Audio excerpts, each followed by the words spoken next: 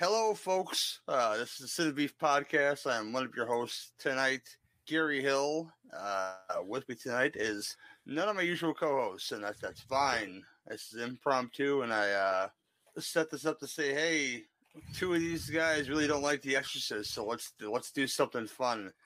I'll introduce one of those people right now from the They Must Be Destroyed on Sight podcast, and with me on Last Call Torches, respectively, Mr. Lee Russell. How you doing, sir? I'm doing good. I'm sitting here with a nice can of green soup, drinking it through a straw. Actually, not really doing that because that's fucking gross. But other than that, doing very well, sir. Thank you. Just a breezy, sunny afternoon, just sucking that soup to a straw, man. We'll talk about that, you know. Mm-hmm. Oh yeah. That's definitely in my notes. That's on all the notes, man. With me as well is his broadcasting partner and a fine lady all on her own. Lady Lee Hardy, how you doing, sis? How you doing, man? I'm doing fantastic. I didn't realize people knew how much I hated The Exorcist, so.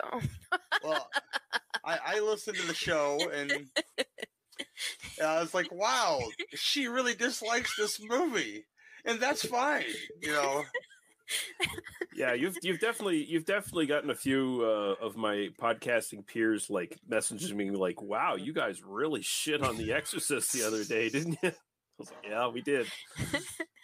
I think the best was just Lee laughing at my arm hand reactions when I was talking about it.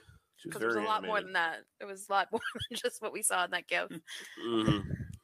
And with me also from the Cinema Degeneration family of podcasting and Last Call of Torches, respectively, Mr. Cameron Scott. How you doing, sir? I'm doing pretty good. I am kind of surprised at the selection of movies because I also hate The Exorcist. Oh shit! There we go. Right on. Yeah, I'm with you. I'm with you on that all the way. So these movies were very interesting for me to watch, and my wife thought it was very interesting that the subject that we chose, given just he knows that I think that both Rosemary's Baby and The Exorcist, two of the most overrated horror movies ever. Shots fired. Well, you have to watch Rosemary's Baby now. Tell us what you think, Lee, because I'm curious now. Because just two things she really loves. You know, other people deciding what she can do with her body and what to do with her child, and also gaslighting the fuck out of them. Like that. Those are two things she's really a big fan of. Winner right there. Mm-hmm. I love Ruth Gordon. If that means anything to you guys, you know, everybody loves Ruth Gordon. Yeah. But we'll start the show the same way we always start the show, and I'll ask Lady Lee, what you been watching lately? What have I been watching lately? I watched these movies, and I have watched. We watched Turbo Kid for the podcast, and I honestly think that's like the last movie I've watched because I've been busy with like school and work, so haven't been able to explore as many movies as I'd like to. Fair enough. Lee. Actually, I'll just do a really quick check of my letterbox here. I will mention one that I was talking to Cameron about offline. I watched a movie called War Hunt from this year. It's the new sort of like low budget soldiers fighting supernatural shit in World War II kind of genre of movies. So it's kind of like Overlord, but without the better budget. It's got Mickey Rourke in it, who is looking a lot like Cameron Mitchell these days. And not only in appearance, but just how he does his roles now, where he sits at a desk and talks. That's kind of what he does now. And I'm like, you know what? I'm here for it. I'm fucking here for it. Because even though he's not really doing much in this movie, he's still like delivering these great lines, and he's got an eye patch. And so I'm like, I'm cool with it. It's okay. And the movie's halfway's decent. Like I was pleasantly surprised with how good it actually was. It's actually, you know, if you're just sort of scanning your like streaming services or whatever, and you see, another little shitty nothing of a film, it's actually one of those good ones where it's just like, you know, you want something on a Sunday afternoon or something like that, or after work or whatever the fuck, and have a few beers, and it's actually pretty competent because it's just this idea of like a special unit of soldiers go into Europe during World War II and they encounter some supernatural shit they got to fight, and it's pretty good for that genre as far as those things go. So yeah, I guess that's probably all I'll mention. A lot of the other stuff that I've been watching has just been like exclusively like rewatches of older stuff that Leah and I's little circle of friends kind of watch on movie nights and stuff like that. Like I will say we do have upcoming. We're doing Demolition Man for the last night at Torchy's Patreon. I'd forgotten that's what we're doing for the Patreon, and it just so happened we watched it on a movie night the other day. So it's like, oh shit, that's right. Okay, I don't have to watch this again. And Homework's done.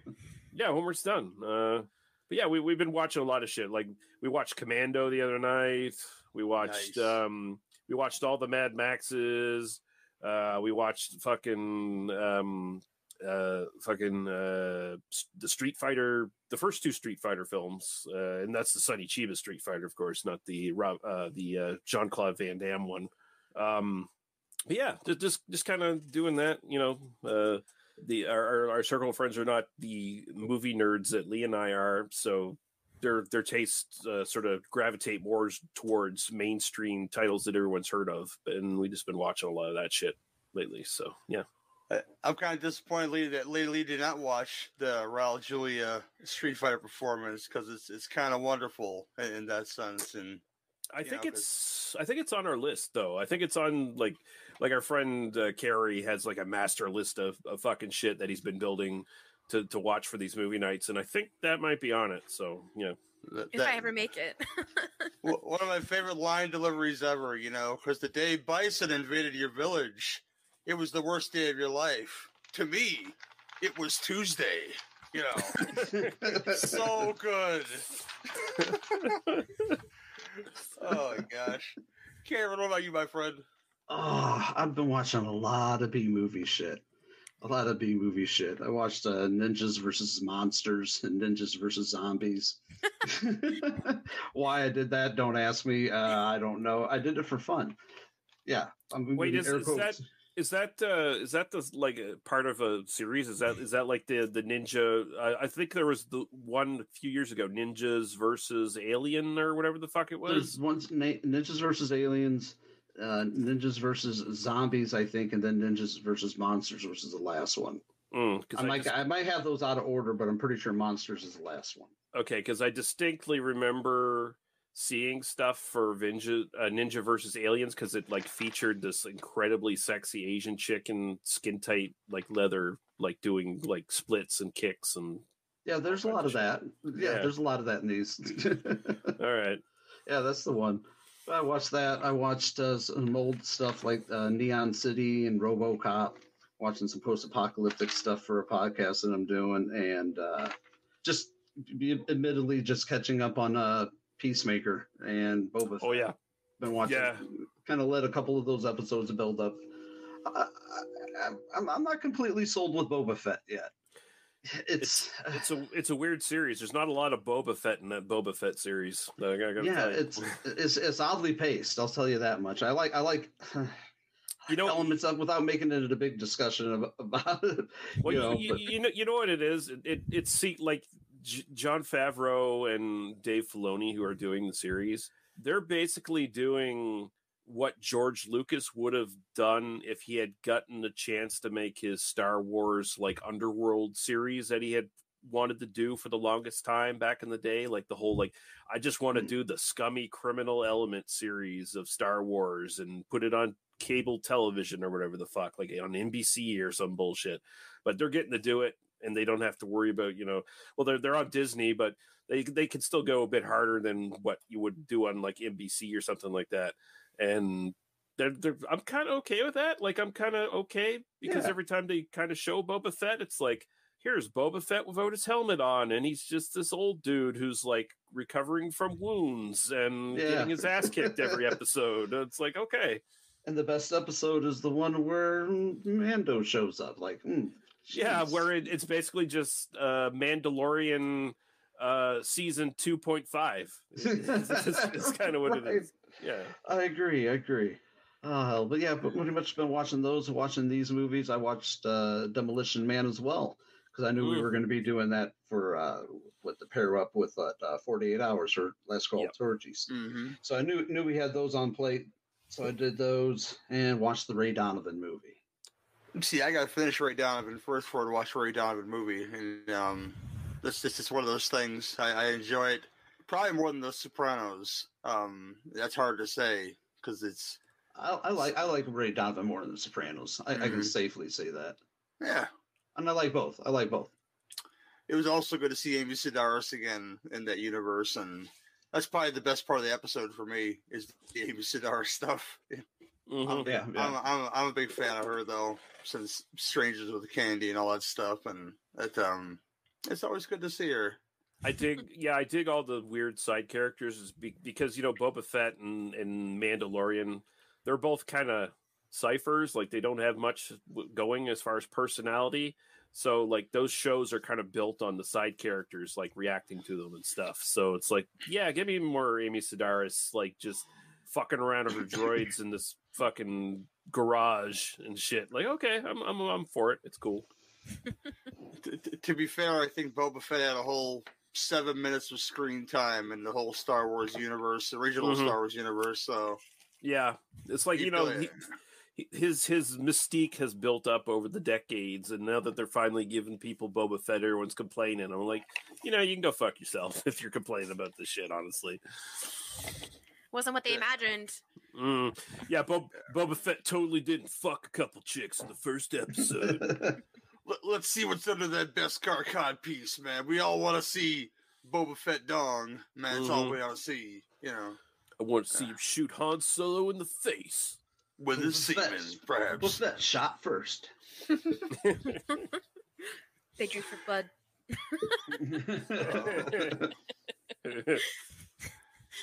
I don't have a whole lot to mention. I watched a film for Bo's show, fucking Alec McPherson, requesting stuff called White God. I don't want to talk a whole lot about it, but it's not the way it sounds, people. It's about a girl whose father kicks her dog to the curb in the street, and the unfortunate adventures of this dog. And it's a film that'll bring you up. It's a film that'll make you upset and sad and angry, and man, it's a lot of feelings in this film. It's a Hungarian film, and if you're a dog lover, no dogs are harmed in this film, by the way, but it depicts it in that way that a dog was harmed in this film. I don't want to give it away, but if you're a dog lover, it may upset you to watch the film, and he comes out in the end damaged, but maybe okay. I don't want to. It's up to your own interpretation, people. Let's put it that way. I heard that movie's quite the trip. Like I've seen pictures of like this big army of fucking dogs, and I'm like, that looks pretty intriguing. So what's it called again? It's called White God. It's a Hungarian film from 2015, I think, 14. Sounds right. My dog's just sleeping in the background. She's somewhere there, Sasha. My cats are elsewhere. So it's better off that way, sometimes. Sasha's still looking like, what, bitch? What the fuck are you doing? Me, now what? And my cat's staring at me in the bedroom. I'm all caught up with Peacemaker. Mm-hmm. I waited for that fourth episode for me to say, am I going to like John Cena in this finally? And I think the fourth one was directed by Jody Hill, who does all the Righteous Gemstones and Eastbound and Down. Good show. Yeah. Mm-hmm. Better shows than Peacemaker, in my opinion, but it made me like John Cena as that character. Working with these people in the fourth episode, and the fifth episode is even better. So I'm going to keep on watching. I always say that if I don't like something so much, I'm going to give it the 4-episode swing, and have me on the fourth episode. So yeah, I liked it a lot. Hanoi rocks. That's all I'm going to say. Yeah, that was nice. Seen it yet. So I'm not spoiling anything, but it's a good show. It's kind of like a lighter show, and even though there's like a lot of action in it, it's a little lighter on the seriousness of it all, and it's just like a good characters bonding episode or whatever the fuck. It's pretty good. I liked it. It's more than the opening, credits every time. People love it, and I know why they love it. It's more than that, though. It's the one show where I don't fast forward past the beginning credits. Because you just don't. You got to watch them dance and stuff, you know. You can't, if you do, then you're not really a fan of the show, in my opinion. If you do that, you're just a fucking animal. As far as movies go, I haven't watched a whole lot since the last time I recorded, so I'm gonna leave that one alone. And we're gonna go into our features then, which I'm excited to talk about because these are two very wild films, and I'm curious my co-host's opinions on them. And I've never seen one of these all the way through, and I haven't seen the other one before. So just in the ears of Jeffrey X. Martin, one of these films. We're doing two films from 1974 that are considered Exorcist ripoffs. One of which, to the point of it's been banished from existence, which I think is bullshit. Abby and Beyond the Door we're doing together, and looking forward to that. And since they're both from 74, I'm gonna let the lady decide. What do we do first, there, Lady Lee? I think we should do. Oh, which one do we have more to vent about? Let's do Abby first. Let me go with Abby first. Okay. I know I saw some at least a radio spot for this, so you'll hear that or something like it right after this. This was Abby. This was Abby. A woman loved and in love until that night when something evil came looking for a soul to possess.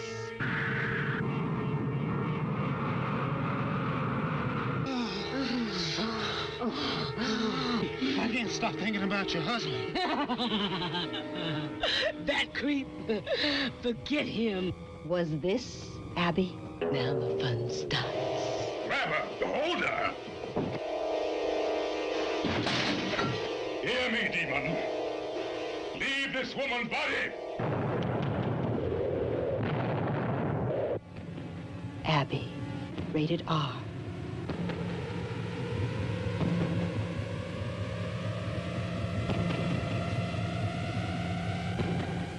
Abby from 1974. Your cheapo plot synopsis is a marriage counselor becomes possessed by the demon of sexuality when her father-in-law, an exorcist, freed it while in Africa. This stars the late and very genre-heavy Carol Speed. She's been in a lot of great stuff, including Big Birdcage or Big Dollhouse. I forget which one she's in. Birdcage, I think it is. Birdcage, and she's in the Mac, and she's in a lot of good stuff. William Marshall, Blackula himself, and the King of Cartoons, respectively, as Bishop Garrett Williams, who's the one who frees Ishu, the sex demon from Africa. Yeah. Terry Carter as Reverend Emmett Williams, who's his son and Abby's husband. Another genre. Awesome person, Austin Stoker, plays her friend, Detective Cass Porter. Juanita Moore plays Abby's mama. Let's get into this. It's important to say this is directed by William Girdler and story by William Girdler. And if you don't know who that is, this is the guy who gave us The Manitou and directed Sheba Baby, Day of the Animals, Grizzly, just to name a couple, man. And these are all great films you should watch. If you guys haven't seen them. Yeah. Like Manitou was his last one, if people don't know, and like he unfortunately, like a lot of people in this decade, died in a helicopter crash. Which is like, that sucks. Like fuck, because like Girdler made a lot of like these B movies that are kind of like, all right, some of them are really bad, some of them are really good, and they're always entertaining at the very least. And it feels like he was right on the verge of like maybe getting to do some big budget films. I kind of feel like so. Ooh, I'm gonna kick it to probably. She says she has lots of notes on this and lots of grievances. No, it's not as bad as the other one. No. This is fine. This is all about, babe. Lady Lee, what do you think of 1974's Abby? Okay, I actually did like it. I am not going to criticize it too highly. There were some moments where it kind of made me laugh, but the thing is, the one thing I noticed about this music or the movie, that the music actually matched the movie. That's foreshadowing something. And I think it was kind of nice how they introduced the characters. So they made Abby seem like the sweet, innocent, good Catholic person. So when the transition happened, it was very shocking, and you could actually kind of see it more. And it was that idea of like when she cut herself, the doctor was suggesting that was possibly depression, and then there was the whole drug thing. And I could actually kind of believe that story, unlike The Exorcist, where the face completely changed. And they're like, oh, it's psychosis. So I really appreciate how this one, they had very little changes. Like, I know her voice changed, but I was able to kind of suspend disbelief and them not thinking that she was possessed.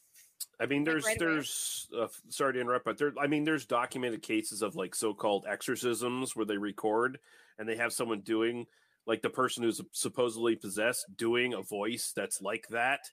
Yeah, it's not out of questionable reality that a person can like make their voice sound that way. So yeah, it was just very extreme. Like a very feminine woman sounding very masculine is just a little bit more extreme. Mm-hmm. But it's still kind of believable in the sense that it could be something mental. Like it could just be like something messing you up. The changes that you saw were like the color of her eyes and that kind of stuff, and it's only when you got in close. But in general, she was just this normal person who acted really sweet. And then any of the supernatural stuff that happened was like with her alone. So it was kind of that moment of again, no one was there to witness it, and then the door shutting and that, like, thinking it was the wind. Like, it was all those small things that I was actually able to enjoy. It wasn't forced on me that I had to believe it. So yeah, I did think that was good. I appreciate kind of that build up with the whole family, like how it hurt the family so bad, but like because they were so tight knit. And I'm a little all over the place. Hold on a second. Let me get caught up. Yeah. So yeah, I did think when she murdered the lady that came in, like the lady that came into the house, when she murdered her, and it was all supernatural things that did it. Again, when people saw it, it just looked like Abby went crazy. Like it was Abby, like either in shock of seeing this woman die or whatever the case may be. All the supernatural stuff that happened, the person died, so they couldn't say anything. And I think that's why I enjoyed this. It wasn't in your face with the supernatural. They limited it with how many times you saw it with like general public around. By the time we saw her actually do everything, it's when they were doing the exorcism, like just before they did the exorcism. Right. Yeah. So I did enjoy this. I did laugh when they said that the whole go get a psychiatrist. Oh, hold on a second. Excuse me, a psychiatrist? No. Like, I don't know. I just that always makes me laugh. Like there's such a stigma against mental health, like especially back then. Obviously the quality of the movie wasn't that great, so it took away from some of the actual scenes in the movie. But other than that, like I thought the effects that they had to work with, I thought they were good. I thought Abby was fucking amazing as the Exorcist. The Exorcist, the possessed person. I thought she was awesome. The faces that she made, her actions, her body movement, like she did a really good job. Yeah. I think that's all that I really have to say.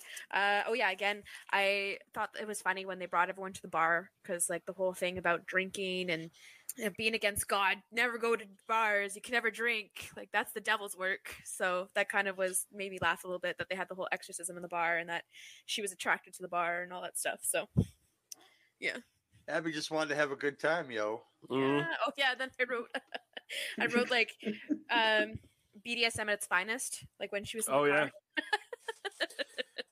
Yeah, she fucks that dude to death. Yep.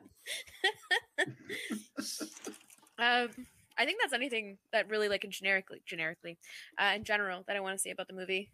Cool. Cameron? Yeah. My first question was this is American International Pictures. Like, they did this. I'm like, I was shocked this time around looking at that. I had no idea. I had never remembered it. I had only seen the movie once, so it wasn't in my, in my memory banks, but that shocked the shit out of me. But seeing essentially William Marshall, who's Blackula, just in it as the bishop was just I can't figure out if he's underutilized or overutilized. Because he's in a different type of movie. We had this talk off the air. He's in a different kind of movie when he's in this, as is Austin Stoker. Austin Stoker's in a different kind of movie, but I love Carol Speed in it. She's great. I also love her in Disco Godfather. I heard an interesting story about her when working with Rudy Ray Moore on a film. She was quite the dancer, apparently, and liked to dance all night long. And Rudy had a kind of interesting story about that, which I can remember very little of, but don't want to get into. But yeah, awesome. It's not a good movie, but it's a good, fun movie to make fun of. I guess you want to think about it in a good kind of Riff Tracks Mystery Science Theater 3000 kind of way. It's overall it's fun, but it's marred by some really bad acting. It's just when you got people overacting in it, like Carol Speed kind of does, going over the top with it, and then you got William Marshall on the other hand think he's doing Shakespeare. He's, they're just in different kind of movies, but it's an overall decent, good drive-in kind of fair. It's a shame that it never got an official release of any kind. Yeah. Yeah, I mean, it's a shame. It's got one hell of a wild ending, then. It's the nicest exorcism ending I think I've ever seen. Yeah. It's the most pleasant ending.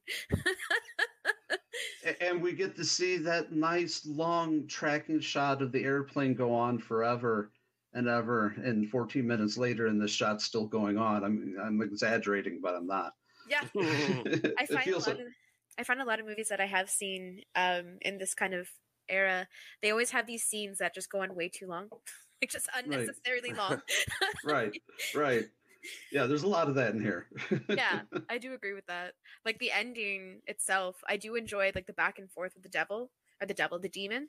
So like when they're kind of battling it out, they're like, "Oh, I'm going to speak this language. I'm going to speak this language. Oh, you have no power over me." I just thought it was cool. I also thought it was cool that finally an exorcist was actually calm and collect and not like panicking and freaking out, because he knows exactly what's going to happen. But anyways, but yeah, that I found kind of got drawn out too. Like that ending, it was funny at first, and then it just got long, and then at the end, kind of got a little bit more funny again. Yep, agreed. Lee. I think this works really well as a comedy and not a horror movie. It's only a blaxploitation movie in the sense that it was made in the 70s and most of the cast is black. Otherwise, it's like it doesn't really focus on like the underworld or the seedy elements of black society at all. Like Lee is saying, it's really nice to see like a strong, supportive, happy black family in one of these movies that are like, they have no real problems. The problem comes when the bishop fucks around in Africa and releases a demon. Like it's right. Otherwise, like they're doing good. They're fucking doing good. Everybody's happy. Everyone's doing good. I mean, maybe Abby's not having like steaming fucking shower orgasms every day if the demon didn't show up, but otherwise it's fine. I know. I'm pretty sure William Girdler wanted this to be a horror movie, but it's just not. Like he shoots it so straightforward, and the material is so cheesy that you can't help but laugh at it. And it also, I would push back against Leah a little bit. I'd say suffers from some of the same problems as The Exorcist, in that nobody seems properly freaked out about this pea soup vomit or the obvious voice changes and stuff. I feel like maybe they kind of like, maybe there's something going on here. I just think it was a little less. Like it could have just been a grief response too. Like that's a thing. I guess. Like the other one, The Exorcist, the girl's face completely changes. Her voice entirely changes. Her teeth entirely change.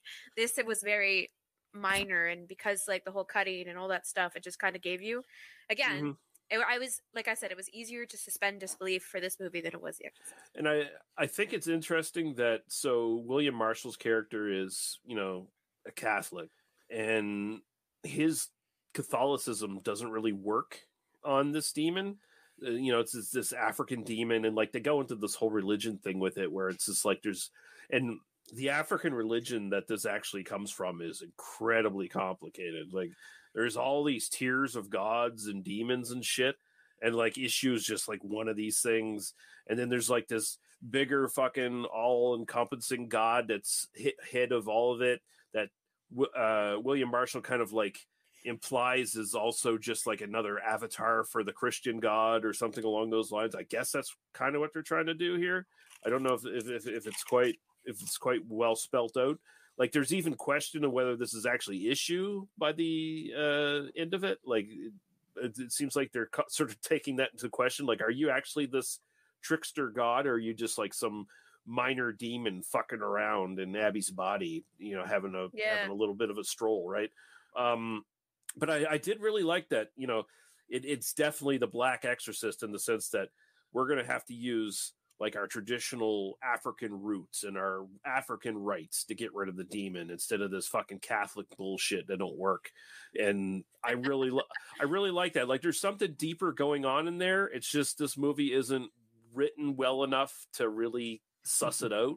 Yeah. But it opens up some interesting ideas. And for that, like, and that alone, I kind of really love it, even though it is on all other sort of accounts, it's the acting is very spotty at times. It's very jumpy, poorly edited.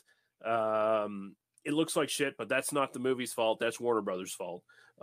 Because they destroyed tons of prints.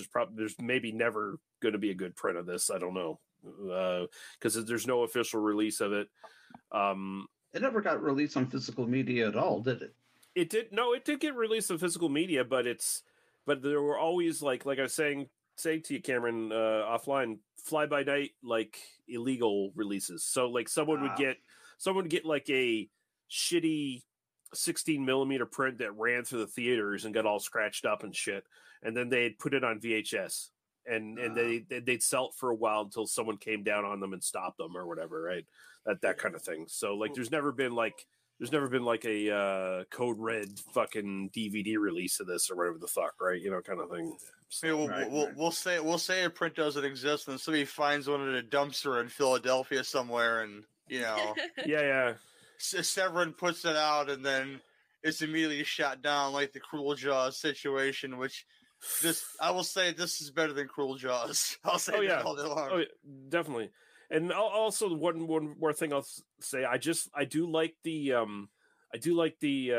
sort of black slant on how the demon talks and stuff like that, and how there's a bit of like a female empowerment message in this, where you know she's becoming the sexual aggressor, and she's saying stuff like "I ain't your hoe," and telling all the dudes are motherfuckers who got small dicks, and so they're not worth her time, you know, kind of thing. Like that stuff is generally fucking funny, and it's and Carol Speed like goes with it. Like I think she knows what movie she's in, and she's just playing it right up. And you know, there's some people who know what movie they're in, and then there's William Marshall who's in a different movie, and you I'm can't not sure tell. I know what movie he thought he was making. I think it was funny. I think he was doing it just because I thought it was funny. Yeah, I mean, William Marshall was going to bring William Marshall to every fucking movie. That's all he was going to do. But and everybody else, you know, hit or miss. There's some really great performances. There's some really incredibly big bad performances, and you just got to live with it. I do, however, appreciate that they recognized the demon inside her a lot quicker than any other movie I've seen. Oh yeah. Yeah, no, like there is some sort of commentary on like how modern Christianity, you know, perverted traditional African religions when they were brought over here as slaves and shit like that. And like there is some sort of conversation that, like, this is a movie that should be remade, because I feel like I think it's good ideas. Yeah, I feel like somebody could really like make the serious Blaxorcist, basically. Don't call it Blaxorcist because no one will take it seriously. But you know, yeah, it just feels like there is a lot of material to dig into here. Like they kind of do it in Ganja and Hess a little bit, although that's in the sense of a vampire movie instead of a possession movie. So you know, if someone could take like the Ganja and Hess approach to this and make it serious and make it like ask some deep questions and remake it, I'd be all for it. I agree. I think one of the biggest flaws of this movie, and I know it's very silly in parts, is how the demon African sex god Ishu blew on the wind from Africa to wherever the hell they're living. I think a major city, because they go into the city to go to the bar and stuff like the bars and stuff, and it has to be like a New York or like a Philadelphia or something like that, and happened to come upon Abby, who is of course the wife of his son. It just that seems to be out of everything that's in this movie, that's the biggest far-fetched thing to me. Like this demon came on the wind and flew into this very very chaste no I would say chaste independent religious type woman who. She's a modern Christian, though, right? She's cool. She's cool for fucking her husband. Like, the print was so rough. That first scene where the demon comes and like pulls the covers off the bed, and she rolls over, and the husband, kind of like wakes up, and he's like trying to wake her up. I couldn't tell if that was her left titty out or if that was her elbow, and I thought he was like grabbing her titty and like trying to wake her up. Shaking it, trying to wake her up. Yeah, yeah. I thought the same thing. It was. I had to look real close. It was her elbow, but I thought it was a titty too at first. I was like, wait a minute here. Who wakes up somebody like that? Hey, just gonna grab your boob. Yeah, that's so personal. Like, it. That's how I'm woken up every morning. Just jiggle my boob. Don't jiggle the boob. Just flick a nipple and let me know you're there. Okay, That'll wake you up.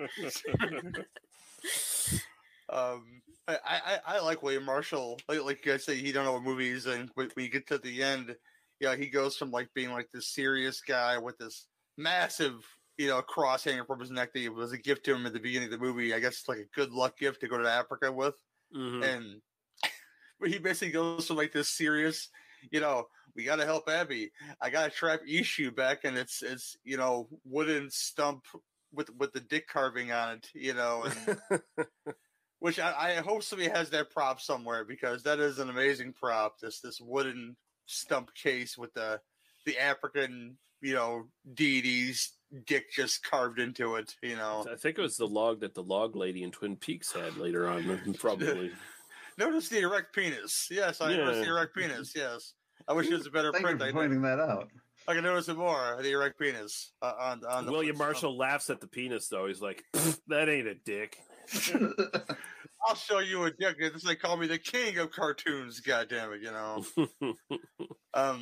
Yeah, I like the ending because the whole like it doesn't take it too seriously. The Exorcist. He knows that he has to get the demon out of Abby, which in a way it's more like it freed her not to be the one that she wants to be, but to be what's not to be expected of Abby, because she's a very free woman at that point, and she wants to go out and have a good time and make guys fuck guys and smoke them to death. I guess they turn to dust or something. I don't know how that works. The car is shaking like you're playing Grand Theft Auto, and all of a sudden smoke starts to come out of there. I mean, she at one point she fucks a dude who looks like Dr. Johnny Fever from WKRP. I was gonna say Wes Craven. He looks like Wes Craven. Wes Craven too. Yeah. And then, like, by the end of it, before she gets stopped and they get into the exorcism, she's going for a 3-way with 2 dudes. Oh, yeah. Yeah. That's my kind of girl. She's I love the outfits. Oh, yeah. No, everybody in that fucking bar, man. That is the coolest looking bar I've seen in a blaxploitation film. Everybody in there looks like they're fucking chill as fuck. And I was like, I need to hang out in that place. I love the vest with the fringe. And that's all he wore. Like, that's amazing. It's like he's trying to show his man pecs, but like put some side boob in there or something. I don't know. I enjoyed every minute of it. That made my lady parts tingle. Like that's good. That's good. I'm glad. It bears repeating. That there's no drug dealer cousin or nephew in this movie in the family. Yeah, they're all very strong characters. And you don't get a lot of that in movies like this, that especially made in 1974. I mean, even like Coffee had the degenerate brother, that was into some shit. It's a great film, but they all had that character in there, and there's not really one to be had in here. Just when Abby goes out to go out on the town, these are more like black hippies in a way. They're more like free spirits, they're not really bothering anybody. They're listening to some records at a bar, having some drinks, having a good time. There's not like that uncomfortable scene in Weird Science where oh God, no. No. I'm not woke, people, but Anthony Michael Hall talking in the black voice is still problematic to me. I don't know why it is. It's pretty bad. Like it is hard to kind of watch these days. It's like, God damn, it was bad then. This is twice as bad now. Yeah, it's just like, you need to shut up. You need to shut up, Anthony. Like, oh, stop speaking jive. Get out of. I don't care if the black guys are laughing. It doesn't make it better. It really doesn't. But you have none of that in this movie, and I think it's really strong for that reason. Carol Speed is your titular Abby. Puts in a performance as Abby is a strong, female character. Fancy that, in 1974, into the demon, the free spirit she becomes, who makes white ladies have heart attacks, and she just wants that D in the worst way. She's gonna go find it, and possibly murder you, yes, condemn you to hell, and turn you to smoke pots possibly, and.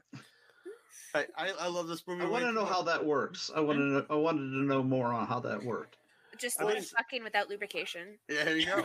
Oh, I mean, isn't that the same process that happens in Nightmare Sisters? Basically, yeah. She turns them to dust. She's that kind of succubi, but there's no bathtub scene in this movie, unfortunately. And yeah, there's no, Damn it. Hey, have you seen Nightmare Sisters, Lady Lee? No, I haven't. I have to show it to you. It's delightful. Like we did do sorority babes, and there wasn't enough titties in it for her. So I'm like, okay, we're gonna have to watch Nightmare Sisters at some point. That'll solve the problem right there. You can't put sorority babes in a title of a movie and have not that many women in the movie. Another film that's problematic, Nightmare Sisters, but I still really love it. So it's there. Yeah, but I really love Carol Speed as Abby, and in both ways. And William Marshall, you just acted his ass off in some other movie, but he's still great. Everybody's great in this movie, and I wish a better print existed. I really do. And yeah, as many films that came out that were ripoffs of something else.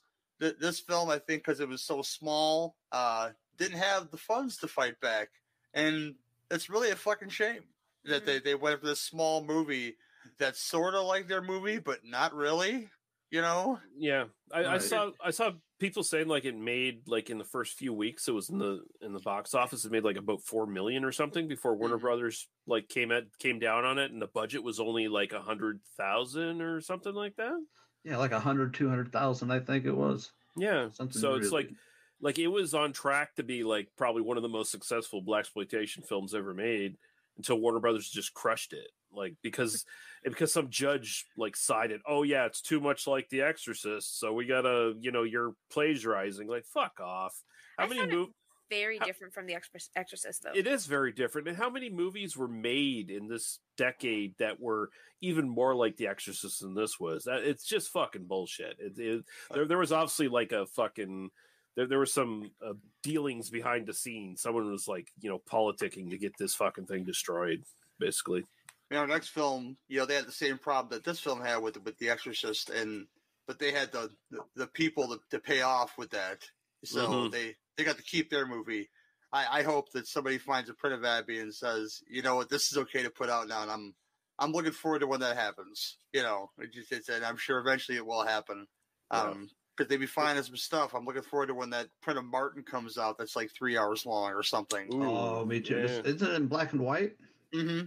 Yeah, that's what I thought. Yeah. But as this one stands, you can get a version of it off Rare Lust that looks like it's okay. It's the best possible shitty VHS version you can find, and then there's 3 or 4 versions of Abby on YouTube right now. The one I shared with us was, it was watchable. Yeah. It wasn't so bad that you were like, oh God, what's going on there? You know what it reminded me of? When you were in elementary school and they brought out the TV and it was some ancient VHS that they blew the dust off and put it into the VHS.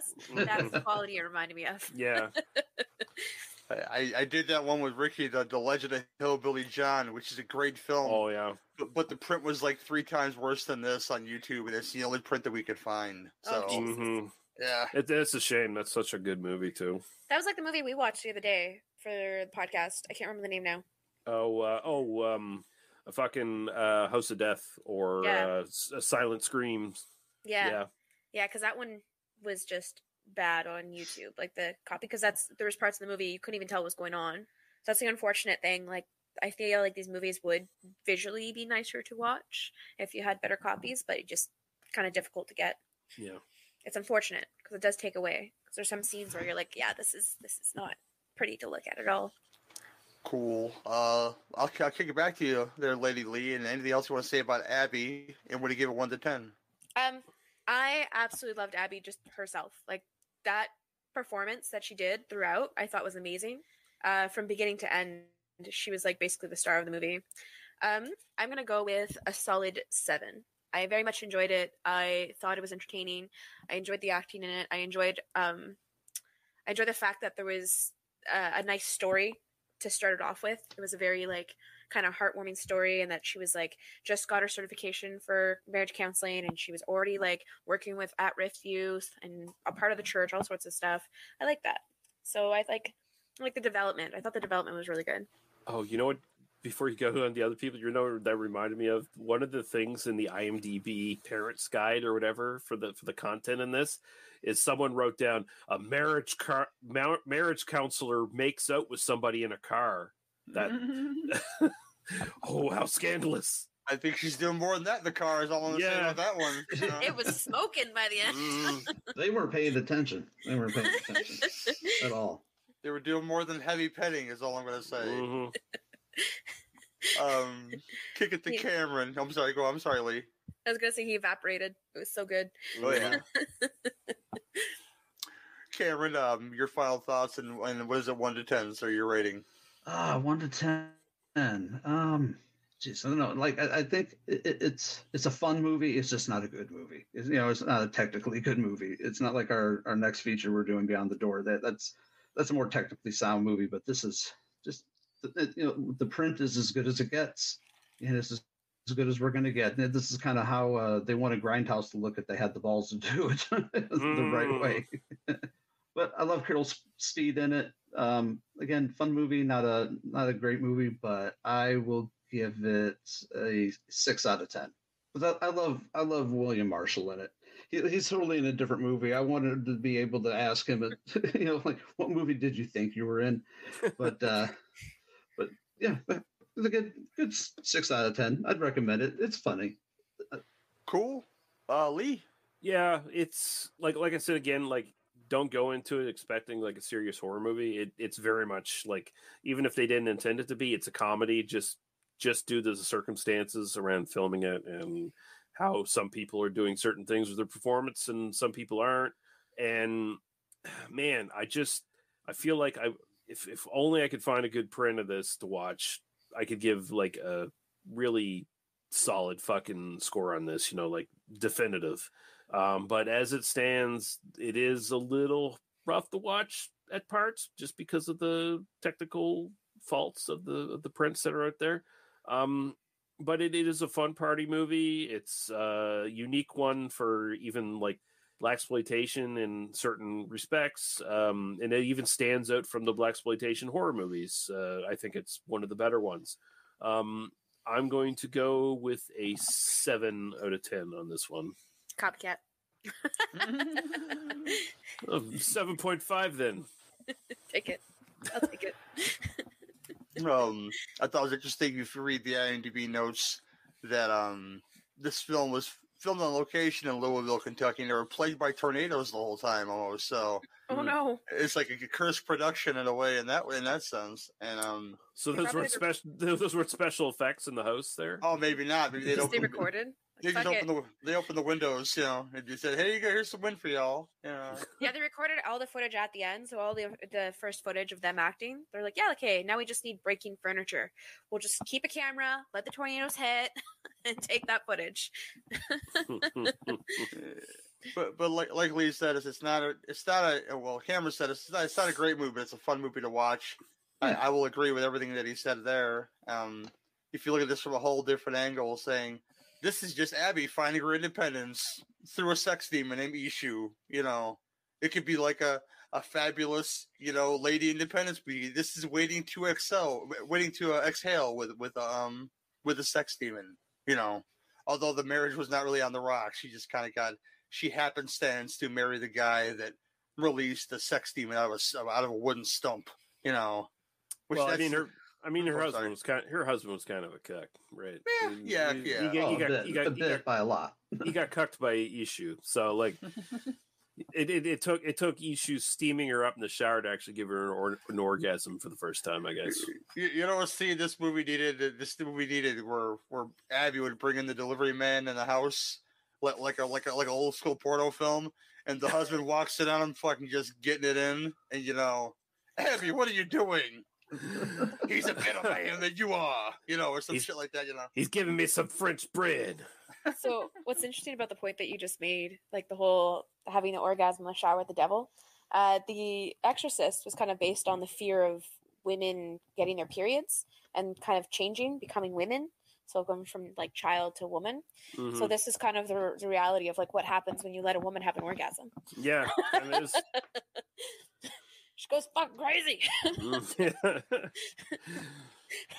Abby finally achieved, her vinegar strokes, and you just let Ishu on in, baby.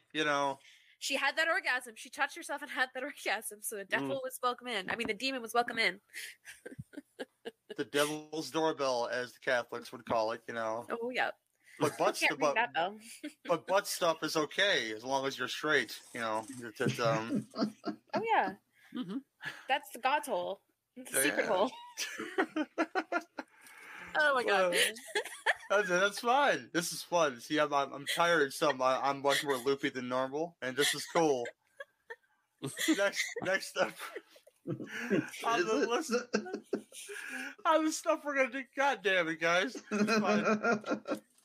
We're doing Beyond the Door next from 1974. You'll hear about that from us. Oh, wait, we're doing Beyond the Door? Uh-huh. Oh shit! I thought it was Beyond the Door 3. Oh man, I'm just fucking. I'm just fucking with you. I'm just fucking with you. We're doing Beyond the Green Door. Oh yeah. Damn. In that case, I watched that as well, so we're good. There you go. Good to go. Was it Devil Within Her? And then what was the other one? Who Are You? Where Are You? Mm-hmm. Yeah, it had several titles. Yeah. All the films, by the way, in the Beyond the Doors franchise had different titles because it was just the typical Italian. Oh, we're going to name this movie that's totally unrelated Beyond the Door 2, and we're going to do the same thing with Beyond the Door 3. Well, here's the trailer for Beyond the Door 1 right now. The door, where demonic possession lives and evil penetrates the soul. Step inside, if you dare. Who are you? Jessica has gone beyond the door. At first, she didn't believe, but she does now. George, you can help me, George. Take me away from here. Remember, Jessica, how beautiful she was. Sensitive, like a child. This is my child, mine, do you hear? I'll never let you kill it. It will be born. I'll kill anyone who tries to take him from me. I'll kill you. I'll kill you. Mommy! Mommy! Inside her, a new life is struggling desperately to compel itself into existence. Just as I thought. I knew it. Is that all you're going to do to help me? Biological absurdity. That the development of the fetus is proceeding with absolutely incredible speed. Papa, don't leave Ken and me alone again with Mommy. You can't stand the thought of there existing beings so powerful and strong as to break through.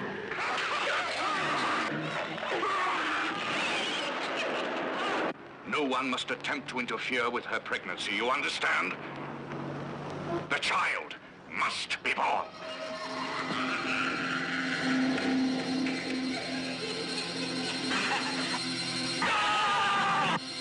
the door, where demonic possession lives and grows and grows and... Beyond the door, we dare you not to believe. Beyond the Door from 1974. Your cheapo plot synopsis is this. Juliette Mills plays a young pregnant woman in San Francisco who is going to have the devil's baby during her strange possession. Richard Johnson shows up to help her, but what does he really want? Oh, Dimitri, Dimi. You know. This stars two who we just mentioned. Juliette Mills as Jessica, our expected mother, and mother of two of the most amazing kids who leave the film too soon. Richard Johnson as Dimitri, apparently the devil's harbinger part of the time. Gabriel Lavia as Robert Barrett, her husband. Nino Segurini, I said that right, hopefully. Nailed it. As a doctor, Dr. George Stetton. And there's some other folks in this movie, too. This is written and directed by names I'm not going to try to pronounce. Ovidio G. Asinitis. There you go, yes. Roberto Pizzololi. That's some hard words to say. Pizzoli, something like that. I think Don't feel bad. I'm half Sicilian and I can't fucking say it. I'm half Italian and I suck at it too. So I do want to mention before we get into the cast though, like so the voice of the devil in this is Edward L. Montoro, and he was the producer of this film. He headed up Film Ventures International and made like just a shit ton of B movies in the 70s and 80s. And, you know, notoriously did this. He did Grizzly with William Girdler that we talked about in the previous film. And all of them were basically just ripoffs of, like, you know, The Exorcist, Jaws, whatever, you know, just the ripoff thing. He was one of the big names in the ripoff market. He did Great White. And of course he got sued for Great White, I believe. And he famously disappeared. He was in a divorce and he lost a bunch of money on his last film. So he basically cleaned the coffers of his film company and disappeared. Some people think to South America, and they never heard from him again. He vanished. So it's an interesting little trivia there, but he is the voice of the devil in this. And guy led an interesting life, apparently. That's fascinating. The weirdest thing is if you look at his IMDb, there's a credit for him as a producer for a movie in 1993, which I don't know how that's possible because that movie, even though it was on the shelf for a couple of years, he was actively not around anymore making movies. So I think it might just be an IMDb fuck up or whatever, but it is on his credits for some reason.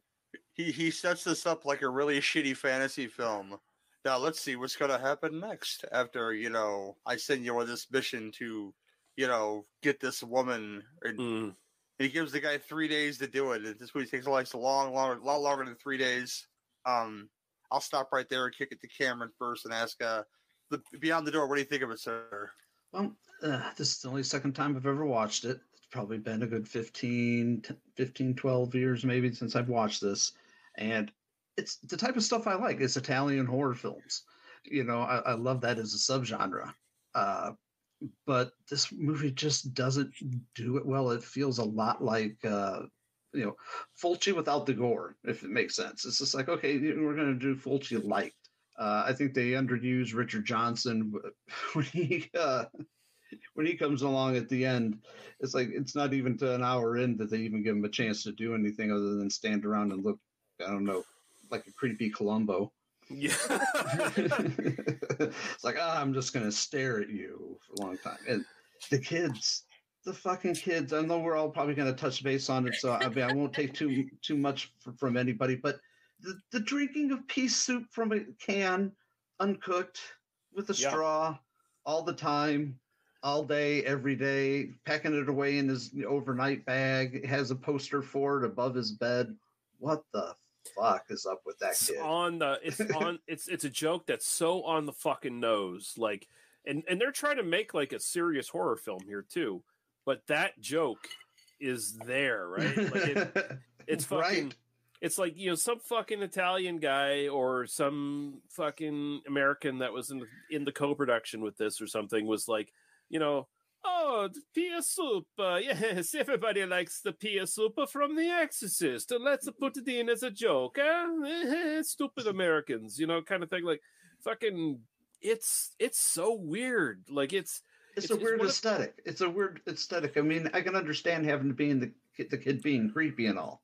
Mm. But I mean, the other kid, both kids are creepy. Let's face it, both these kids are creepy. Anytime you add an adult voice to a child, it's always going to be creepy. Right. And that happens so many times in these films, right? Like the dubbing, like notoriously, like Bob in House by the Cemetery. Obviously, like there's a grown woman doing a child's voice for him in that movie, right? Same thing here, man. It's like, it's obviously fucking adults doing childlike voices for these two kids, and they're talking like they're like lazy, pissed off, cynical 17-year-olds. Like, yeah, and they're like 8 and 10, and the parents talk like fucking infants. Like it's hard to think that it wasn't intentionally done that way as some sort of joke, but I don't think it was. I just feel like they didn't know. Especially with the big picture of like the Campbell's soup in the background, you automatically think this is going to be like a comedic version of The Exorcist, like with those children's non-voices and the freaking can of pea soup everywhere, and the 17 books, the same book, not even like one different books of the same author, 17 of the same books, like all this stuff, you just think it's going to be like kind of more comical, but it wasn't comical. That's the excuse that Steve Martin gives in My Blue Heaven. Why do you need 30 copies of the book? In case I want to read it again, It's oh god. That's my answer. There's so many things that like made me frustrated. Yes. I don't know if I should keep going. I don't know if someone else wants to go before, or if Cameron has something else to say before I start. No, that was pretty much it. Other than the one big question I had to ask, this movie, I mean, it's oddly paced. Let's face it. Yes. It's much like Abby, but it's much better. It's shot much better. It looks better. It's a lot crisper. At least the print that I watched on Shudder was a lot better than. It made my enjoyment of watching the movie a lot better. But my biggest question is, and this is going to sound way out of left field, but what the hell was up with the banana peel eating scene? I totally don't get that. As she just all of a sudden stuff's like, I'm just going to grab this random banana peel and eat it. Devil shit, I guess. Waste on whatnot. I don't know. Yeah. I think like it's just a case of Italian filmmakers seeing something that's really popular, Exorcist, and it's like, okay, we're going to make our own version of it, but we don't understand any of the context of what's happening in The Exorcist and why that spoke to audiences. We just know the big set pieces. We know it's weird. We know weird shit happens. We know we have to shake the room around and have her head twist around and do weird shit. And that's, we know there has to be pea soup. There has to be pea soup all over the fucking place. Like, you got to drown in that shit. Let's get Campbell's as a sponsor, apparently. Right. Because, you see them Campbell's cans with the straw in them right up front, man. And then also it's like, oh yeah, we're gonna make our voiceover stuff, or our post dubbing, we're gonna make it so incredibly obvious too, because the opening scene where they're in the car, there's no background noise from the car or anything. You just hear their voices going, and it's like, are they narrating this or are they talking? Oh no, their mouths are moving, so they're talking. This is supposed to be a scene. This is not narration. This is weird as fuck. Why is this happening? This is not how you do movies. This is not even how you do movies in Italy. Why are they doing it here? I don't get it. It's like I had the most normal kids in San Francisco. One's reading a love story. The other one's drinking pea soup out of a can with a straw. It basically like telling you his mother the fuck off or whatever the fuck. Like, I have a theory that because the father asked if the kids were crazy.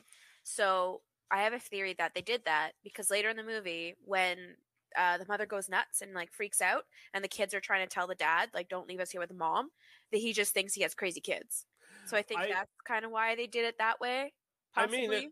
I think it's pretty goddamn obvious that the son is fucking possessed. Like there's something going on with him, right? Like from beginning to end. Because there's all these weird shots where he's like staring at his mother and shit, like in weird times. It's like that kid's fucking sinister, man. Like there's something fucking going on with him. The fact that the mother was freaking out and moving all the furniture and doing all this stuff, and the kid's just standing there like, "Oh hey, cool, hey, mom, hey, oh my god, oh yes, sorry." Going on some other topic now. Yeah, the kid was fucking creepy. Like, yeah, the voiceover just made it worse. The daughter seemed so like indifferent, especially with the voice that was being made. So her acting was like very mediocre. Not gonna bitch, it's a fucking child in the 70s. But the voiceover on top of that just made it worse. Like the one point where they go and then they do a voice dub with it looks so stupid and like it's terrible. Also, just very weird. Like, is this also a blaxploitation movie? Because the soundtrack kind of tells you it is for a while. Like the opening scene. First of all, I started watching this movie, and a title came up that I was like, "Wait, am I watching the right movie?" I'm like, "Okay, I have to be. Like, it has to be the right movie." And as it's going on, and I see this intro with music, I'm like, "Am I watching the right movie?" So I have to like Google it and I make sure, and I'm like, okay, yeah, I'm watching the right movie because because the title that pops up on the movie and the title when you IMDb it and the title that like is on Shudder are 3 different titles. Mm-hmm. Like, hey, we're gonna keep you guessing. And also, we discover that our husband here is the worst fucking person in the world. He's a massive dick, right? Like he in the opening, he's this white corporate fucking record dude telling these black dudes they don't know how to fucking play their music, first off. And it's like, no, that sounds pretty good. I don't know what the fuck you're talking about. Like that's record worthy shit they're playing right there. And you're trying to tell them, you're trying to like white-splain to them how music's supposed to work, I guess, or something like that. And then he just goes out of his way to shit on his wife in every opening scene we see with them two together. Like just, oh, you're silly, you're stupid. Oh, I could have fucked my secretary. Like all kinds of weird shit he's talking about. And it's like, our kids are crazy. Our kids are crazy. Like, what? Did he say our kids or said your kids? I can't remember. I think he says, it's weird. The kids like call their mother by like her first name. There's some weird shit. Like the little brother actually also tells his sister to go stuff herself or something at some point. In this movie. Yeah, it was okay. And then the part that really pissed me off was when the mother was having like violent morning sickness. Like she was uncontrollably vomiting and she's like, I want this child out of me. And he's like, we'll talk about it later. Like in the most mellow tone possible. I'm not saying you have to go agree with her right away, but I'm saying you should probably be a lot more supportive if the woman who's carrying your unborn fucking child is going through a hell of a time trying to carry this child. You might want to fucking care. Well, that's aspects they pull from Rosemary's Baby, especially that kind of theme right there, to where Guy Woodhouse rapes his wife, while she's sleeping. He said, "Well, Rose, time for sex." It's And you want me to watch that movie? No, they don't show the rape. She's actually raped by the devil, but it's said to say that her husband. That makes it infinitely better. Yeah, of course. But I mean, to be fair, like she's a terrible mother, also, by the way, because like in the opening part of the film, she basically just leaves her kids in the open top car while she goes shopping. Oh yeah, in the grocery store. It's like, what are you doing? Like, you want these kids to be abducted, like that, and I don't blame you, frankly. But I mean, still, it doesn't make you much of a mother. It's pretty. They're very independent kids, to be fair. Come on, man. I guess they are. Fuck again. Man. It's also like the 70s too, so our child care abilities. Kids were tougher back then, right? It's more like it was a lot more acceptable to just kind of leave your kids do their own thing. We no longer have in all cases, but we no longer have the way back on vehicles now in new cars. So that's all I'm saying. We have seatbelts. Yeah, I'm still perturbed that they're taking away my choice and my freedoms, making me wear a seatbelt. By the way, Don't even start. Don't even. I know. I'm sorry. Okay, so One thing I have to say about the main actress, she gives me like major Kristen Dunst vibes, like certain angles. When I saw her, I'm like, oh hey, you could be Kristen Dunst. And she has really pretty eyes. I couldn't not put that in because all the fucking Italian movies always find people with gorgeous goddamn eyes. They fucking crazy. Like when we watched Watch Out We're Mad, the Terrence Hill Bud Spencer film, where Terrence Hill has like these incredibly blue fucking eyes that are just like mesmerizing, and then there's like a hitman in that film who has these intense gray eyes that are like crazy. It's like it was like that the first oh my god, spaghetti western you showed me. And, the main actor, he had like stupid gorgeous eyes. I don't know if they go and like literally audition people and be like, let us see your eyes, let me just look at your eyes and make sure that they're blue enough or gray enough or green enough, but they have to be bright and they have to stick out and you have to see like the prettiest fucking eyes. So many like of those films. It's just like they do pick people with pretty distinct fucking eyes, man. I want to bring up how the music didn't match the movie at all. Oh, not at all. Like the one scene when the whole exorcism is kind of starting and the husband leaves and there's this whole fucking sequence of music happening. What was that?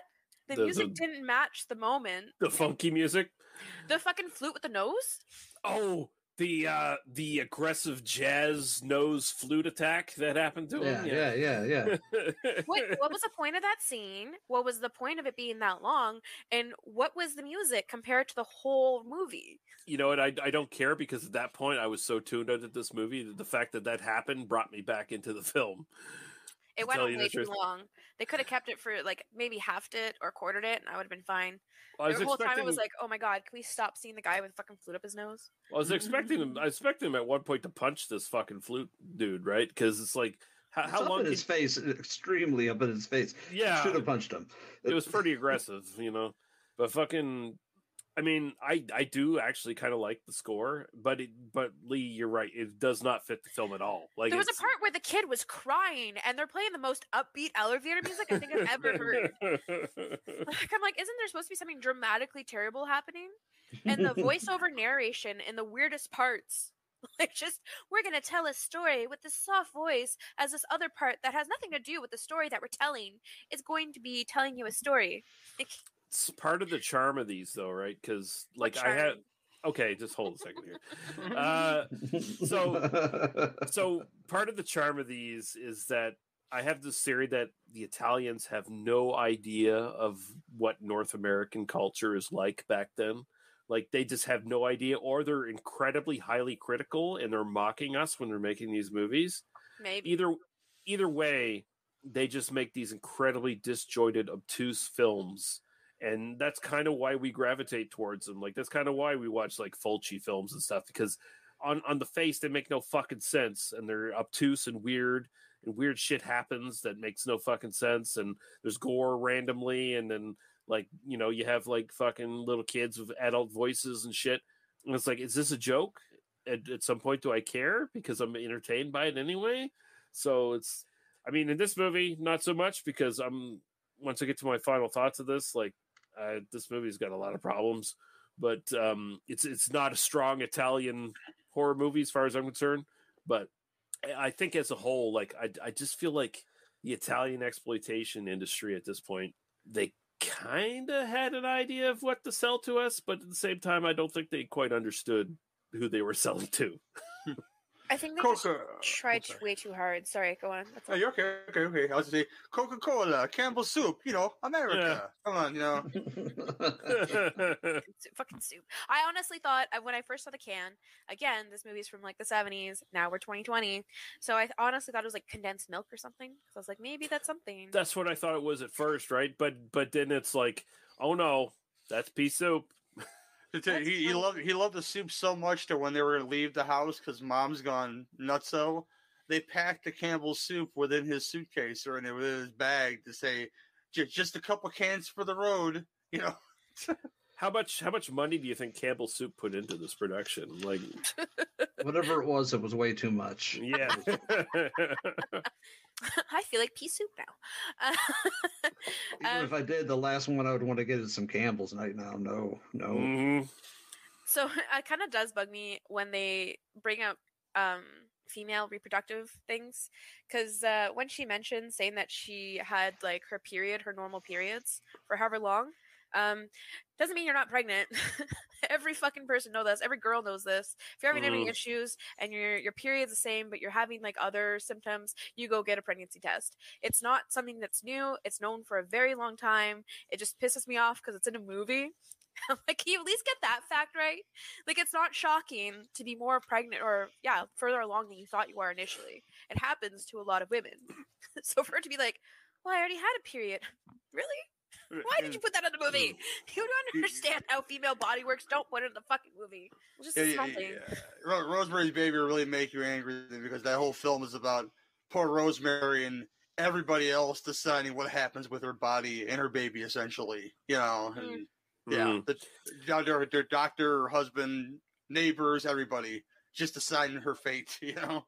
Although it's interesting, so like the original Exorcist is about a woman coming into sexual maturity, and then we talked about how Abby is about a woman finding her sexual independence. This movie is about the fears of pregnancy, very much so. Like it's not so much an Exorcist ripoff as it is a Rosemary's Baby ripoff. Like it's much more Rosemary's Baby than it is Exorcist, and then it also predicts The Omen a little bit. Yeah. Especially with that ending, yeah. One thing that was really funny was that the main actress, she was left-handed. It's very uncommon for Italians to be left-handed because it's really because if you're left-handed, like they force that shit out of you. That's not wrong. That was definitely a thing that used to happen.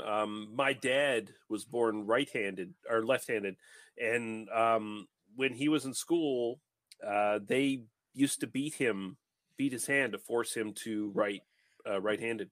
Yep, that was really common. My mom was telling me about it because I don't think she was, but I think she knew somebody who was left-handed, and they basically like tie your right hand or left hand to the chair, and if you try to use your left hand for anything, they like beat your fucking hand. Mm-hmm. So that's why when I saw her being left-handed, I was like, ooh, she had a liberal parent. I love some of the dialogue in this movie to death, though. The sister constantly saying, you know, you're gonna have a bad trip, like she's high on drugs all the time or something. Yeah. Like, if you do this, it's gonna be a bad trip. She says it like 3 times in the movie or something. And our mom, our possessed person in this movie, but she's got the green stuff coming from her mouth, and oh man, something about gross. Come eat the vomit of this whore or something she says, and it's real silly. Oh, the scene where she spreads her legs is like, take the baby out of me, Dimitri, whatever, like, and it's like, I almost like she ends up like vomiting on him. I expected for a second for her to squirt on him, like it's like it felt like they were gonna go that way, right? For a hot second, it sure did. Mm-hmm. Like my water broke. It's time, Dimitri. It's time. You know. I don't know if you caught the one part where the vomit was white and then it turned green. Like when I didn't see that. Yeah, when she first vomits, it's white, and then when he gets on him, it goes green. Oh, okay. It's just a small thing. The line at the beginning that Lee was talking about him shitting all over the recording artist. Something about castrating you guys are jellyfish. Castrating jellyfish. That line, yes, and he's like, yeah. I wrote that in my notes. I thought it was pretty funny. Lots of jellyfish dicks out there. That's a big problem, you know. I do think it's funny that the doctor didn't think it was important enough to tell the mother that there was an issue with the baby. He's like, I didn't want to worry her, so I'm going to tell you, the husband. There's something wrong with the baby, but we're not going to tell her. We're going to tell her family friends, and we're going to tell everybody else, but we're not going to tell her. That feels actually pretty on point for the 1970s, right? Like it feels like, the men are going to decide what happens. That's 1970s healthcare straight up. Yeah, it's pretty gross, but it feels pretty apt for the. It actually feels like one of the more realistic things that happens in this movie. And then the 3-month-old pregnancy when she was like tiny with no belly. Mm-hmm. Sorry, especially after that's your 3rd child, it's gonna show. Biology. One of the things I have with this movie is, the mother, when she's possessed, she has psychic powers, much like Reagan in The Exorcist. So the point where they tie Reagan to the bed, and when they put the straitjacket on her, not until they take the straitjacket off is she able to use her psychic powers. I call bullshit on that, and she should be like, move your head, and just move whatever you want to move, and knock your husband against the wall, whatever you want to do. And a straitjacket should have no bearing on her powers as a possessed person, Yeah. It could have been used to see how much control she actually had, maybe. Because I know at one point she has the straitjacket on and she just uses her mind powers and rips it off. So I guess it was just trying to cover up how powerful she was. I don't know, but I said the same thing. I thought it was stupid. Yeah. Even then, Reagan was able to break her bonds eventually, or whatever she wanted to, and float in the air. Yeah. And speaking of that, I think the effects work is really, really good in this. Fucking immaculate, honestly, especially for the time. The man face with the boobies. When it was the girl with the boobies, and then the man face came in, it was a very smooth transition. Weird. I was also like, thank you, Italy. You gave us full frontal nudity right out of the bat. Get us sucked into the movie. Give us some titties. I want them titties. At first, I thought, is this our main actress? Is she seeing herself on the altar? Because they were pretty similar looking. I was like, oh no, okay, it's not her. The boobies are smaller. The plot, and I mean plot here, real thin. Is that I got it that she was come to this party under false pretenses or something, and then she bounced, but she was the chosen one to have the devil baby, or maybe not have the devil baby because the baby must be born to I don't know. They don't explain why it's supposed to happen and why Dimitri has an interest because he's promised if this devil baby happens, I won't kill you in 10 years or whatever the fuck kind of thing. Also, he's kind of played off as he's the Max von Sydow character in this film, kind of, in a way. But he's also, it's his own self-interest that he's interested in, right? It's like, oh, the devil won't kill me if I make sure this baby is born. But he's constantly helping them, which is the big problem with this movie. Is the devil he holds all the cards, controls your fate, could kill you at any time, but you're still helping these people succeed into thwarting the devil. And then the devil reveals to Dimitri at the end, it's like, I was just fucking with you all the time, bro. And it's like, no shit, because you controlled everything from the fucking get-go. Everyone already knew it. It's like, okay. It was quite confusing. Same with locations. I found that you'd end up in a different scene and you'd be like, wait, where are we now? It was just, there wasn't a real explanation. You just kind of had to figure it out eventually. I don't think they transitioned very well from location. And why on earth would you start an exorcism and be like, oh, hey, bud, yeah, stay with my wife, and I'm just going to go, even though you're an ex-lover and she's pregnant and in this vulnerable situation and you're fucking crazy. I'm going to go for a walk for 2 hours. I mean, we established the husband's a dick. I mean, he's... Sometimes you got to leave it to the experts there, Lee, and, that's what he was thinking the whole time. I would stay in the house. I wouldn't be in the room, but I would stay in the house. Even Abby's husband left her alone when he knew she was fucked up, so. My bigger question is, why did the mom start French kissing her baby son? Yeah. What the fuck was that? Yeah, that was odd. That was odd. And that went nowhere.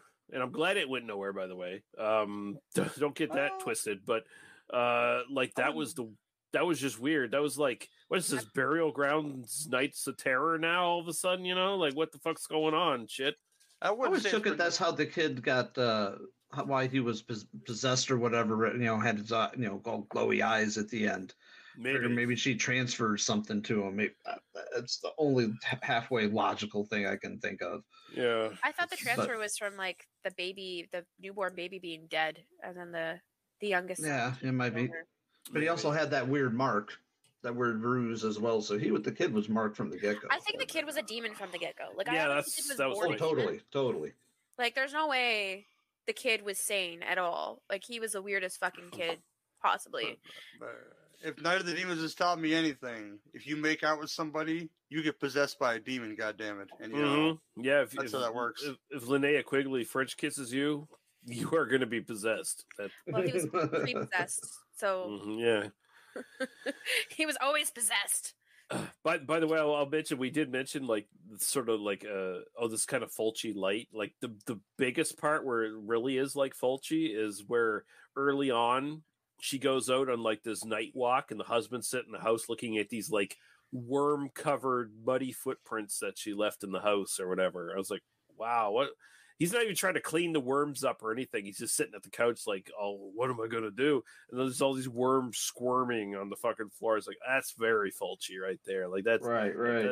That's so Fulci. And like, this is way before Fulci was doing this shit. So like, Fulci, a fucking hack, by the way. This is, throwing that I out did find there. there was a lot of scenes that were very pointless. Like, there was just cuts to scenes that you would see and you're like, what's the point of this? Like, why are we adding this into the movie? I think it was just trying to show off like some graphics. Like, check out this skill that I have with the camera. Check out this graphic that I can do with editing. That's my biggest problem with this film is it's way too fucking long. It's 20 minutes too fucking long, honestly. Like there's just so much shit that happens that doesn't mean anything and doesn't matter. And I'm just like, okay, I get it. It's an Exorcist ripoff. It's a Rosemary's Babies ripoff. You got the requisite scenes mimicking the most iconic scenes from those films, and then you got like 20 minutes extra of shit that did not need to be in there. Like this film could have been 80 minutes. Could have cut 10 minutes alone with the shot of her walking through the city and then eating the banana peel. Yeah, Still question that. Like, why did that even need to be in there? Man, I must have clued out because I do not remember that scene. It's hilarious. Well, that's the thing. Like this film, like that's my problem with it. Like I was actively like checking out in places because it's like, oh, another scene where she does a weird thing and she's possessed. Like I get it. We don't need to keep repeating it necessarily. The poor fishies. Oh yeah, the fish tank. That they and they didn't save those fish. They just let them die. They let them die, and they probably that last fish was going for it, man. He was like, "This is not my contract. This is not my contract." What was with the big exposition dumps in this movie? Like the big dumps for like 5 straight minutes. You got Dimitri going on and on, really about nothing. Those were the narrating scenes I was talking about. Like, just what is this? Like, what you're saying? You're talking a lot, but you're not saying much, pal. And then the scene that's going on, like the scene that they're filming, has nothing to do with the narrator saying. Like, no. It's just these two different. Oh, I went on this adventure where something happened, and I fell in love with this man, and then we see like this stupid scene of nothing. There's a missing reel somewhere. I don't know. Oh God, I hope not, because imagine how long that fucking film would be.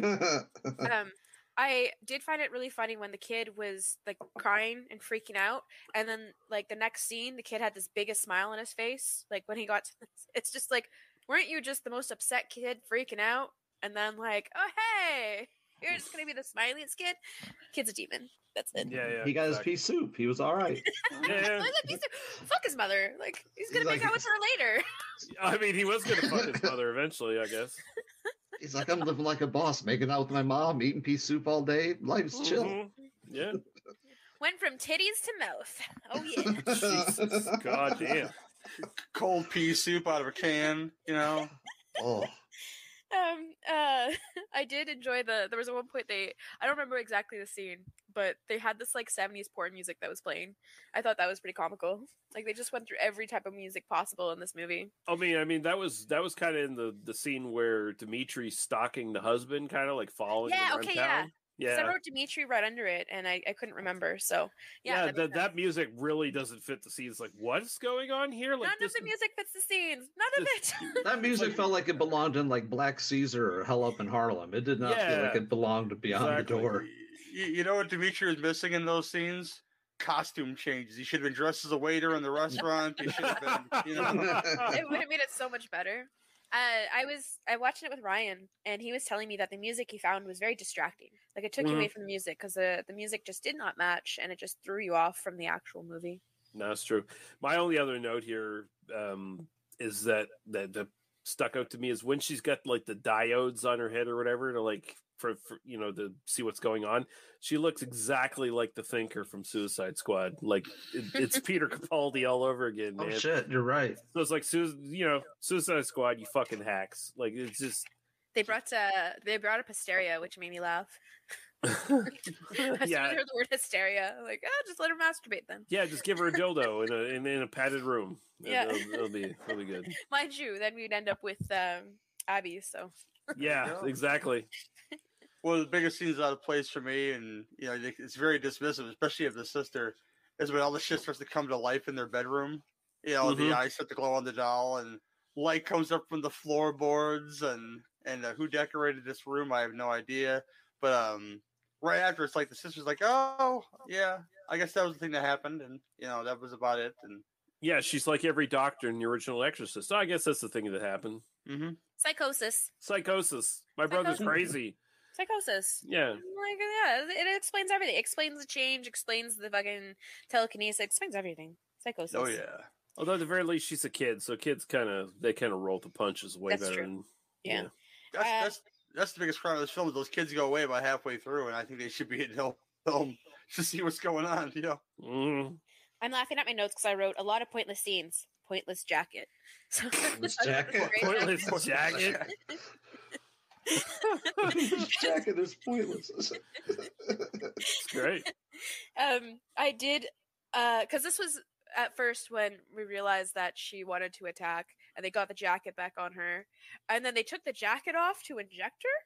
Nope. Anytime you see any of that in any movie in any fucking decade, if you're in a stray jacket and you're going nuts, you're getting the jab in the quad. That's it. Mm-hmm. There's no like, let's take it off and do it gently. Nope. just small things like that were annoying. Like I found the movie's consistency was off, the music was off, the scenes were off. It's just a lot of small things that you could nitpick and be like, really, what were you thinking? Only thing I actually did like was when the mother said, I want an abortion, and the doctor said, I agree. Yeah. Only smart decision that doctor made the whole movie. Well, I'll kick it to Cameron first, and is any final thoughts on the film? What do you give it 1 to 10? Final thoughts. I'll argue and decide. I think I like this one a little bit more than Abby, not by much, only because it's a little slicker shot. It sounds a lot better. The acting is a little bit more even. I probably give it a 7 out of 10. My biggest problem is that they don't use Richard Johnson really enough as Dimitri, and when they do use him, it's just kind of as a late Act 3 kind of addition. He's kind of the highlight of the movie, but I think the ending on that final note of the baby missing the mouth would have been the way to go, and not have that tacked on ending with the what's his name, the little kid, Ken. The demon boy. Yeah, the demon boy. I wanted to say demon boy. I forgot his name, but yeah, if they had just cut like with the shot of that baby with no mouth, that'd have been the way to end it. Yeah. So yeah, I give it a 7 out of 10. Did that present unwrapping stress anybody else out? It took a while, right? That stressed me out. That stressed me right out. That was tedious. Oh. It was tedious as fuck. And I thought it was the mother who was opening it first for whatever reason, and then I saw it was the son. Yeah, it felt like that kid was a bit slow. It's like, what are you doing? So long. Lady Lee, final thoughts, and what's your score 1 out of 10? I had this in my notes, and I would like one of these Exorcist movies to actually have like a demon voice that's a female. So especially with a pregnant woman, when they were talking about the pregnancy thing, it was really hard for me to accept the fact that it was a male. But yeah, I think it would be cool because they're possessing women, so it'd be cool to have like an actual female voice, and I'll find one for us to watch. Okay, and especially since a lot of these things are about women's bodies, like sexuality and changing bodies and pregnancy. It's all women issues, so it'd be cool to have a female like demon voice. Did I like this movie? Not really. I honestly, the voiceover for the kids, I couldn't get past that. It was just too annoying. The music was distracting. I did find the mother was a good actress. I did enjoy her. And there was some of the acting in the movie that I did really enjoy. But overall, I honestly wasn't impressed by the movie at all. Like I was rather disappointed. I am gonna go the opposite. I'm gonna go with a 3. I struggled to finish it. If I wasn't writing notes, I probably would have fallen asleep. Fair enough. Lee. this is really the lesser of the quote-unquote series, the Beyond the Door series. There's Mario Bava's Shock, which is Beyond the Door 2, the way it was titled anyway. It's not actually part of an actual series. And then there's Beyond the Door 3, which is Terror Train and a Muck Train. And both of those are way better than this film. Especially Shock. I think Shock is actually legit a really good film. Terror Train is just really fun. This is a bit of a chore to get through. It's a bit too long. I'd say it's about 20 minutes too fucking long. There's a lot I would have cut out of this. It does hit the big points of Rosemary's Baby and to a lesser extent The Exorcist. It's like Rosemary's Baby with Exorcist trappings around it, kind of thing. Like it's Rosemary. That's fair. Yeah, it's Rosemary's Babies with a lot of pea soup on it. Basically, it's kind of what it is, right? And they just don't. I just feel like they don't get what made those films effective, at least to viewers. Like, again, Lady Lee and I and Cameron don't like the original Exorcist all that much. But, I mean, I do understand why it resonated with certain people and why it was a phenomenon that it was, even though I don't think it's a good movie. This movie does not get what worked in those movies. It's very disjointed, it's very long, it's very tedious, but it's also very slick. It's got great special effects. It's got some fun performances here and there, but it's also very obtuse and makes no sense. I'm going to have to say it's kind of like lower middle tier Italian exploitation shit, and I'd have to throw about a 5 at it as far as my final rating on it. Yeah, you're not wrong. I'm about middle of the road on it too. I would give it a 6 though. I had a good enough time with it to say that it's not all the way middle of the road, maybe like a 5.5. Just to push it over the edge. Not a bad time. Like they said, it's on Shudder. You could buy it if you like it. I've never seen these sequels before, but I'm looking forward to checking them out. They're all on Shudder too, by the way. Nice. I do prefer these movies over the actual Exorcism. Just saying. The actual Exorcism done by the Exorcist demon? Is that what you say? Like the actual Exorcism movie, like Exorcist. I mean, yeah. Yeah. This is like, if you take all the 3D movies, the Exorcist would be like the bottom of the 3. Oh, I also agree. I enjoy both of these more than the Exorcist. Like, profusely. I think I enjoy Exorcist 3 more than I enjoy any of these. I mean, the Exorcist 3 is a fucking genuine, like, great film. Yeah. Which is very strange in and of itself. Yeah, that's the end of this one, and we'll come back and close up the show. Hello, this is The Doom Show. Keep on keeping on and keep on trucking, America. We don't listen to our feedback because we don't get any. The truth hurts. I just alienated the 2 people that give us constant feedback. Sorry, guys. That's gotta go. That's gotta go in there. So on the show, we talk about giallo movies and slasher movies and cult movies. Sometimes we even talk about Cameron Mitchell and his movies. I am Richard. Who are you? I am Brad, the guy that's not Richard, or Jeffrey, or Simon. That's right. We have 4 people, and we always talk at once, except to each other. Jeffrey lives up north. Simon lives across the world. Richard lives in Penis, Alabama. Hello, This is the Doom Show is a proud member of the Legion Podcast Network. Check out the other shows on legionpodcast.com. You can check out more Hello, This is the Doom Show at hellodoomshow.podomatic.com or at doommoviethon.com. Check for our Amazon exclusive Hello, This is the Doom Show cookbook. Do you like hot dogs? We got them. Do you like mac and cheese? We got it. Do you like cheddar? We have it. Actually, we don't. No cheddar. Just Colby. Colby Jack.